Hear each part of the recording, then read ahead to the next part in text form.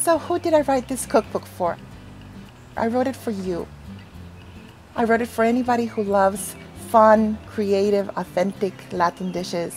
I've always loved street food ever since I was a little girl growing up in Guatemala City. No one had written a book about the entirety of the street food offerings in Latin America, all the way from Mexico down to Argentina.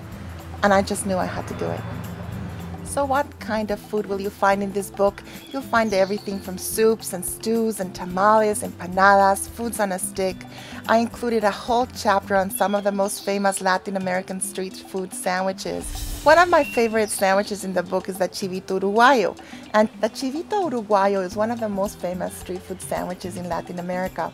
Chivito in Spanish means baby goat, but there's actually no goat to be found in the sandwich. As the story goes, in 1940, a customer walked into a very busy restaurant and asked for a goat sandwich that she remembered having nearby in Uruguay.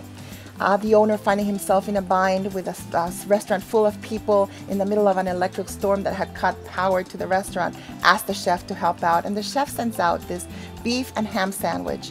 It's dark, the customer eats it, loves it, and starts spreading the word about this incredible Chivito sandwich she's just had. And after that, they started selling hundreds and thousands of Chivitos in Uruguay. It's actually one of the most recognizable sandwiches in South America. The Chivito really includes everything but the kitchen sink in it.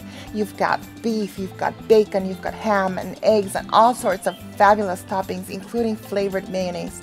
So it's huge, it's yummy, it's absolutely messy to eat, and so much fun.